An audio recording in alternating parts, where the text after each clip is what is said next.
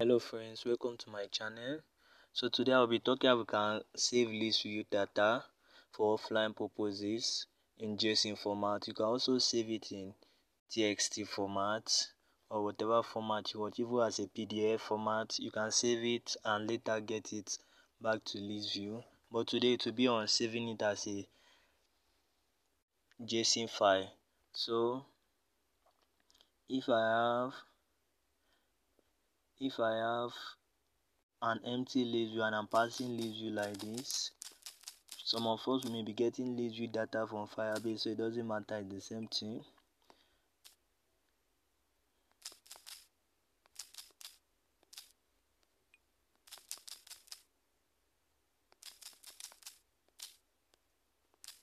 So if I have this data, so the number of data doesn't really matter. In my next activity, I don't have a data.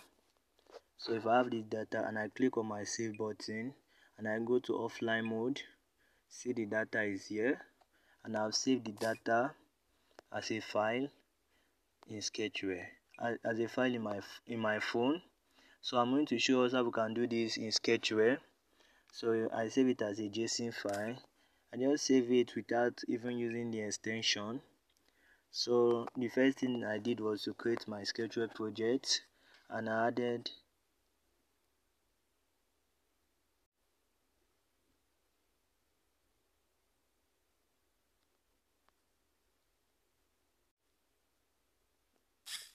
the list view widget with two custom views. So you can name your custom view anything. Inside my custom view, I added a text view in each of the layouts. Then in my activity main, I bind the views like this. I bind the views. So in our bind custom view,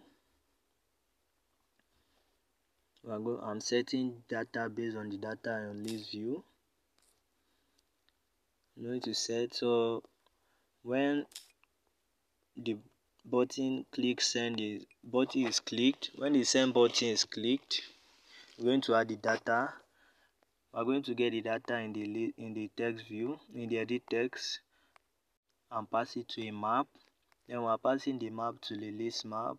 Then we're passing the list map to the list view. So please, you need to take notice of this key. This is the key we're going to use to retrieve the data from file path, and this is the key we're also going to use to get the data to list view. So if you make mistake, the app will crash. Like I said, that is the key we are using. So that is the key I used. That is the key. Then when button save is clicked, we are going to get the data in list view. We are going to string it to a string, and we are going to make a path where we save it. So I save it. I first created my folder to my package directory, which we save in the data directory of every phone of a user. Then I'm writing the string to my file path. So you can write it as JSON.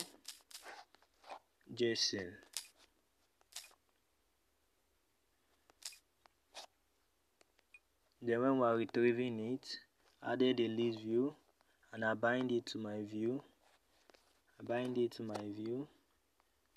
Then the unbind custom view is the same with the one in the previous activity. It's the same thing. Then on create, I will check if the path exists. If it exists, if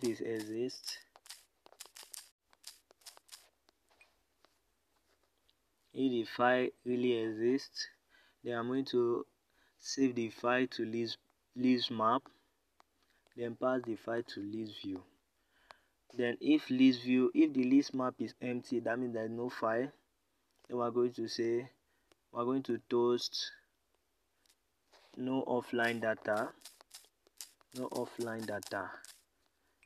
So you can toast any message telling user that they have not saved any data for offline, or you can say offline list is empty. Thank you guys for watching this video. It's really encouraging to see when you post a video and it's being watched. Thank you for watching. Please subscribe to keep me motivated. And every video comes with a tutorial, with a project, and this project I upload all my projects here, so you can get all the previous projects to download, not just downloading but to learn. So when you download, you see what I do, you compare what I say on the video and what is actually being done, so you can use it for other projects. Thank you for watching once more. Please subscribe.